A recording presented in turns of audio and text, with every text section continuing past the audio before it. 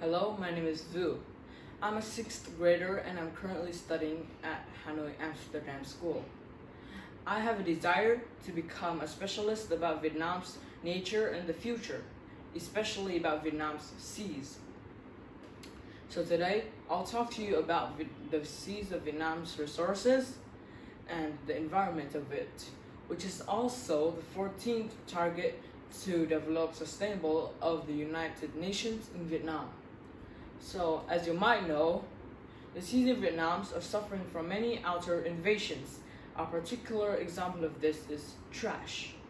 Trash, if thrown into the sea, can cause blockage and problems to the digestion if consumed by underwater animals.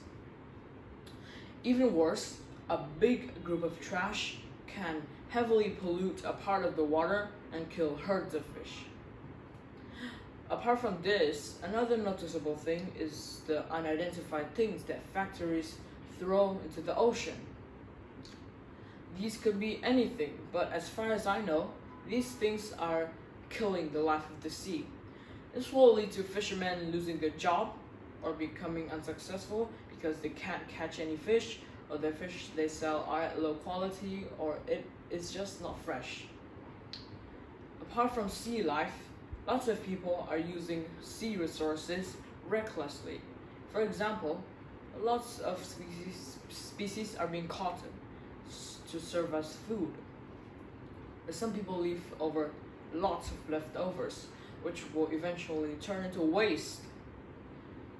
And lots of companies, tourists, are illegally cutting blocks of coral just to bring home for souvenirs, just for their fun.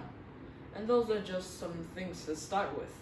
Who knows how many ways the seas of Vietnam are being destroyed now.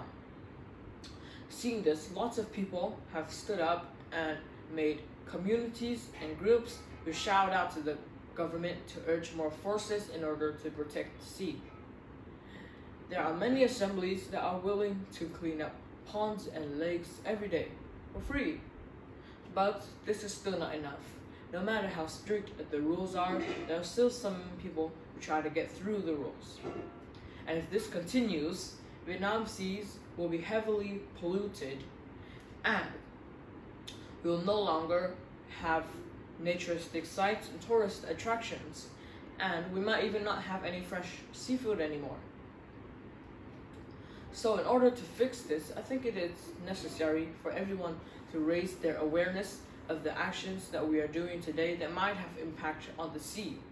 I myself come from a coastline city, so every time I go to the beach, I try my best to pick up some trash.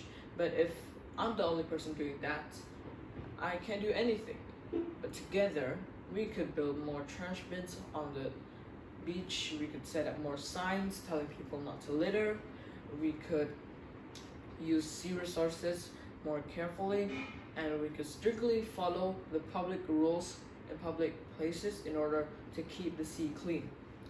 A clean sea begins from our actions, so let's together clean the sea and protect it for our next generations to enjoy too.